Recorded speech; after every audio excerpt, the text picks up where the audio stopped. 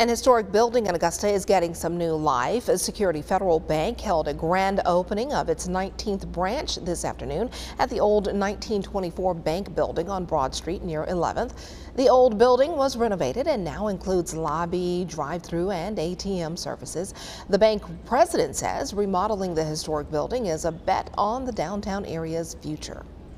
I've seen the progression from Broad Street being really the center of commerce, the center of business, and then it lost that over the years, and then now it's coming back. So to invest in Broad Street, to invest in the city center, invest in downtown for the future is important. So it really makes me feel good. Security Federal Bank has 18 other branches, all located in the Aiken-Augusta area.